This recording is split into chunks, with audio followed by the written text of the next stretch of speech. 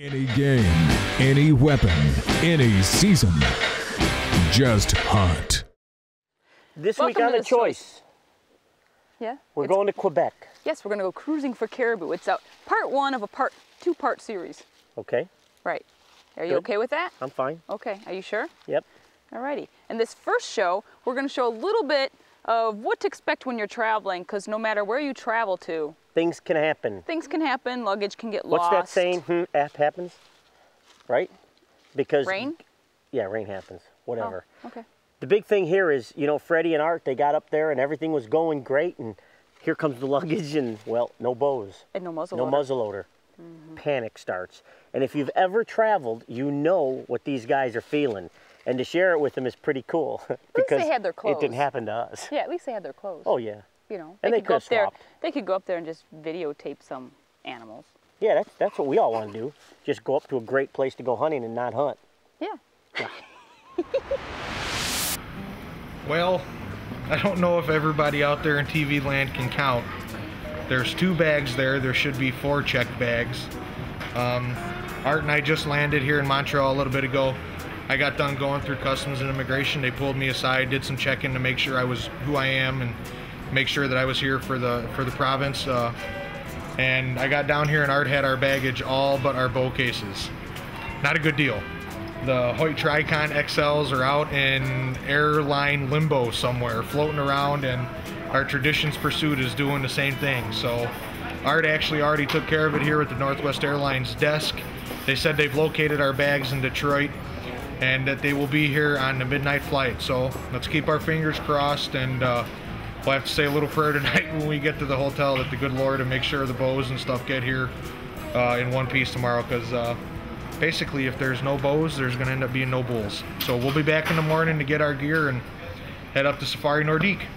We're getting ready to rock, so we're going to go get our equipment on the plane, head to Kuujjuaq, from Kuujjuaq, jump on a couple of small planes, and head to camp. So, cruising for caribou, baby. And it's duly noted, there is one of the most important things that was lost yesterday. And there is... Are you guys scoped with the boat? The other important thing that was lost yesterday.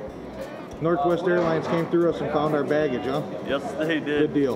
It was a little late, but hey, it's here. That's all that matters.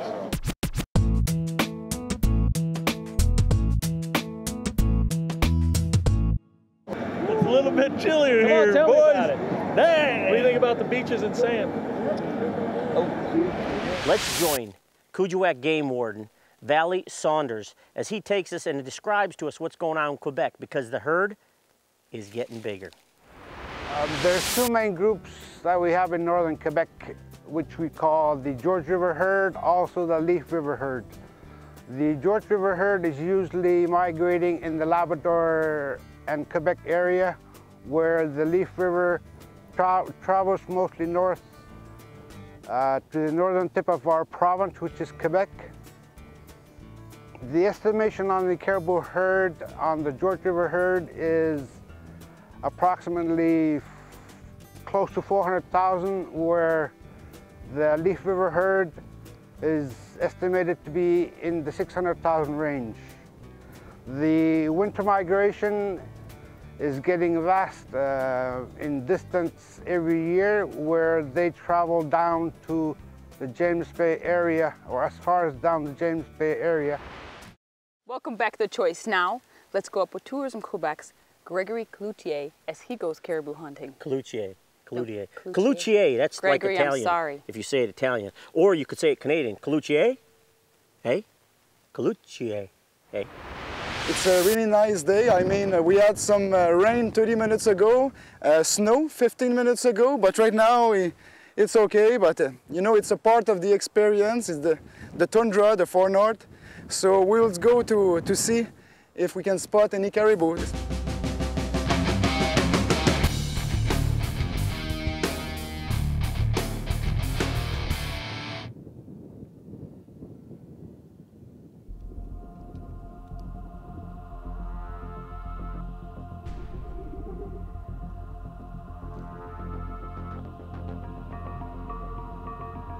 Don't forget to look for your Team Realtree sticker, and we're not talking this one.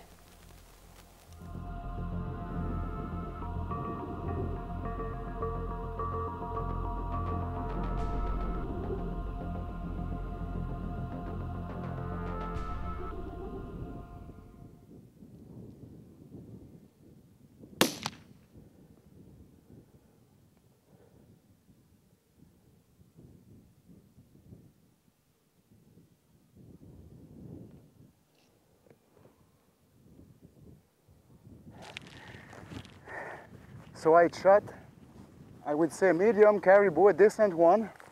My guide told me to stay down because the other caribou will arrive in a few seconds or maybe a few minutes.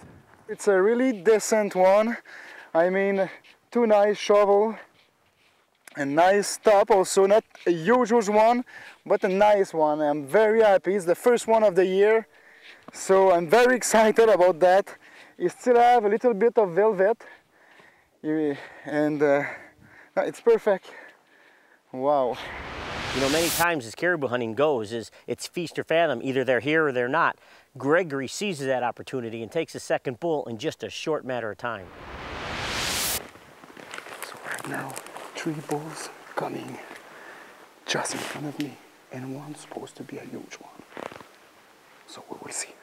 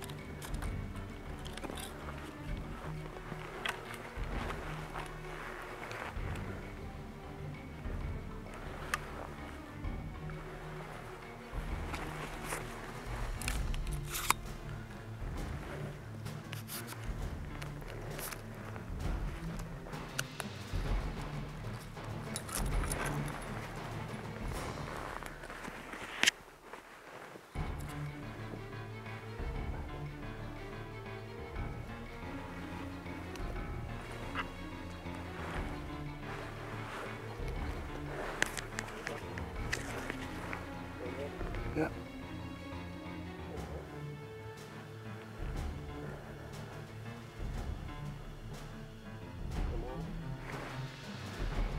Okay? You okay? Yep. Yep.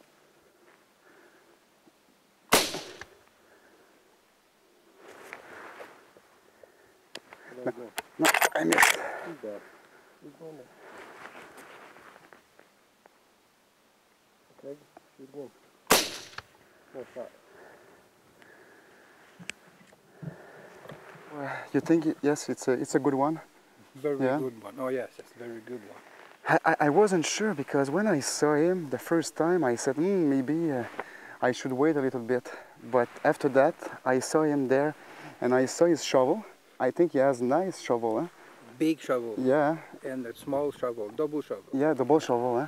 The good base, the big base. Yeah, yeah, yeah. And the very good top. Yeah. The point. Yeah, yeah, yeah. And maybe 2 back point, I don't know, just 1 short. Okay. It's the good master beam. Yeah, yeah, yeah, exactly. Oh, so I'm very happy. A little bit nervous right now. So this is a really nice representative caribou. In fact, it's a caribou from the Leaf River herd.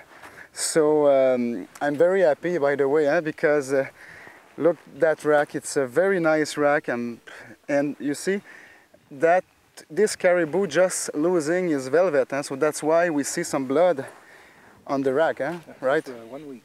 1 week? Yeah. 1 week ago. So wow. So thank you again. Thank you again. No problem. I'm so happy. Like we said, when the getting gets getting, you better get. Here, Kurt Santoro from Safari Nordik and Dan seized the opportunity and they put down some good bulls fast.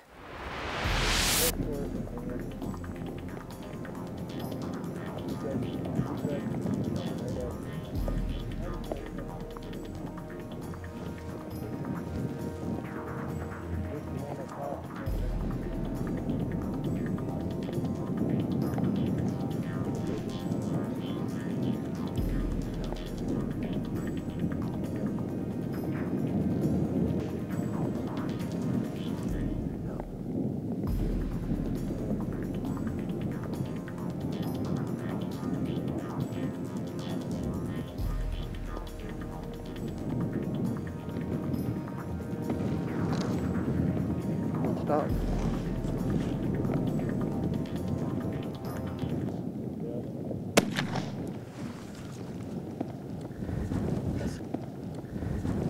Got it.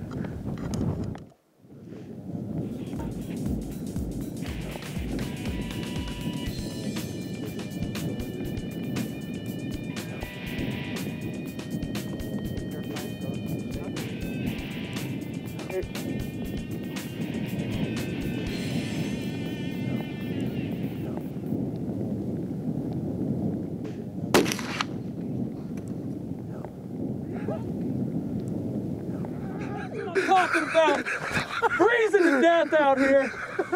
Can you believe that? We came up here and it is just hurricanes. It's been raining all the time.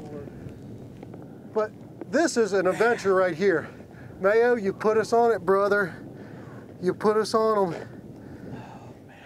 This is fun. This is worth every minute of it right here. This makes it good. Oh, Tell gosh. you what, I enjoy Mayo, having. thanks, buddy. I appreciate it, man. Hey, that's fun, man. Shot. That is fun. That was awesome. Well, we put our gear to a test this week. That was a pile of gear. Wow. Look at the non-typical trash on that stuff. Oh my gosh. Guys, Nice bull. for a Kentucky boy, Nice. kills a lot of whitetails. That's a lot of horn right there, boys. Look at the palmation. Oh my gosh. I mean, Out of so many caribou, Dan, is he a non-typical or what is he? well, there's no non-typical, but he just got definitely some deformation. I got a back scratcher back here. It's better than most people's G2 on a whitetail. There's so many caribou. It's uncommon. You don't see this that often. That palmation, Incredible. it's almost like a moose. Maybe it's a Quebec crossbreed. It could be. Get up here to Quebec, guys. Get you some of this action right here. Wow. Look at the colors on these guys. Absolutely beautiful. What a beautiful, beautiful animal. Wow. Look at the colors. Incredible. This first animal I've shot with a black powder rifle, this Tradition's here. You guys brought him up with you. This guy come in probably 110 yards or so, and it's impressive what these black powder rifles can actually even do. Appreciate you guys coming up. Safari Nordik. Enjoy the choice. Tourism Quebec. And of course the weather. Definitely the weather. Wouldn't have it any other way, huh, Fred? Welcome back to The Choice. Now, let's get back with Kentucky Dan as he goes for a second caribou. Kurt just spotted about 100 head of caribou coming this way. Yeah, they're topping the hill up there, Kurt. Shit, they're gonna cross.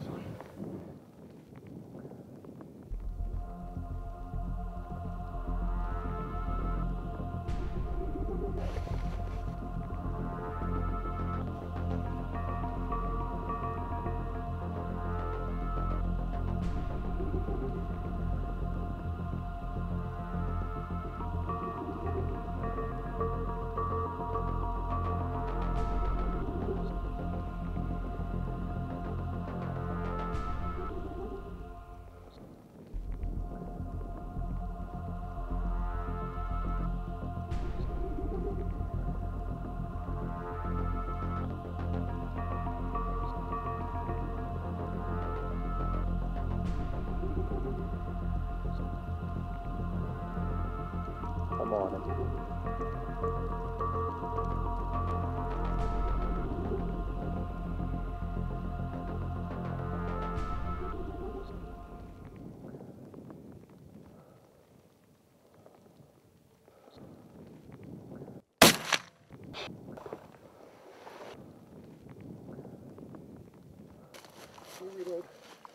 Yes! He's down. He's down. Yes! That's us. Right here, Dan. Yes! Bam, baby! Usually they have real nice weather, but the hurricanes caused all this nasty stuff to come in. 5 days. We put the equipment to the test. The Traditions had no problems with her. She power slammed this nice bull. You know, I was looking for a nice wide bull like this. The one I shot yesterday is beautiful also. Welcome back to The Choice. Now let's be totally serious, and this next hunt is with Freddy. When he goes up there for his first caribou, and he is so caught up in the moment, and Freddy normally isn't like that. He's a very calm, collective type of human being that doesn't show emotion.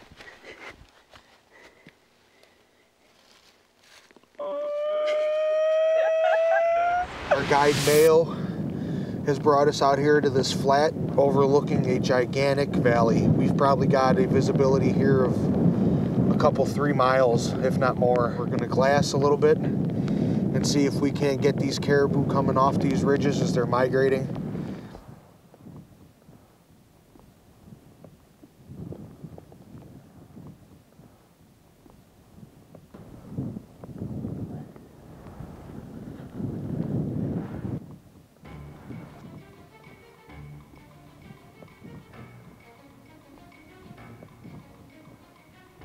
Let's get up here to this rock art.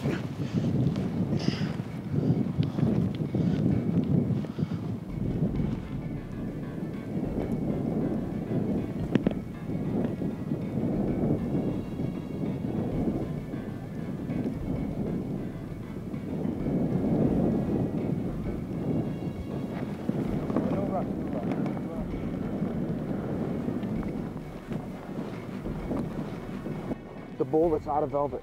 Okay, come on. There's another bull behind him, I can't.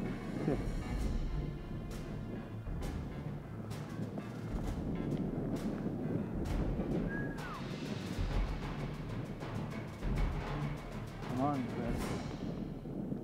You on him? Yeah.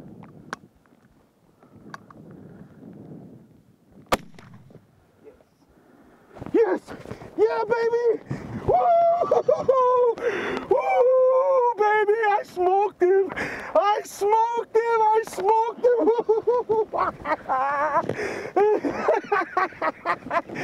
Oh, baby! Oh, Mayo, thank you! Oh, Mayo, thank you! Oh, thank you! They claim that's rain on that lens. I think it's Freddy's tears. I don't care what they say.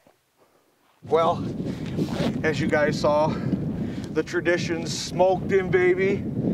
My first caribou's right there. My guide Mayo's here with me. Let's go get to him. Come on. He's done, Art. Yeah. Oh, look at that. Oh, Mayo, thank you. Thank you very much, my friend.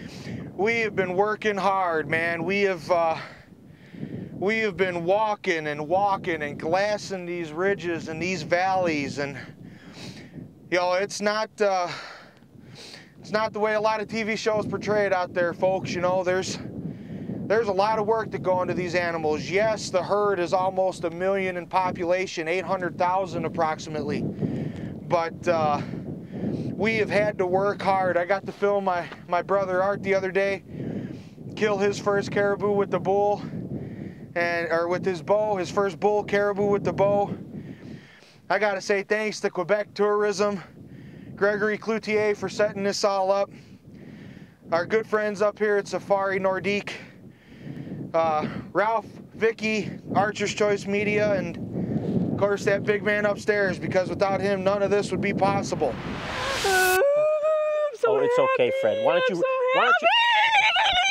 don't you run around the tundra another like 10 minutes? No. Freddie, congratulations. That is was so cool. Awesome. I mean, that's true emotion. You can't. And that's what this is about. Hunting and being in the outdoors, you're supposed to have that fun. You're supposed to have the adrenaline, the highs and the lows, and to show that. And they claimed that the water on the lens was the rain. I don't think so. I'm not sure about that. No. That we're going to have to check out a little I closer. thought he sneezed beforehand. Well, we hope that you enjoyed this week's show. And don't forget, part 2 is next week. And you got to come back and see that again. And we want to thank Quebec Tourism, of course, for helping us put this all together. Yes. And one more thing is, if you spotted the Realtree logo, remember, go to huntingnet.com/thechoice. Let us know your name, some other information where you saw the logo. We'll see what happens with it. You never know. So we hope you enjoyed Cruising for Caribou. Part 1. Part 1. And part 2 coming up next week. Yes.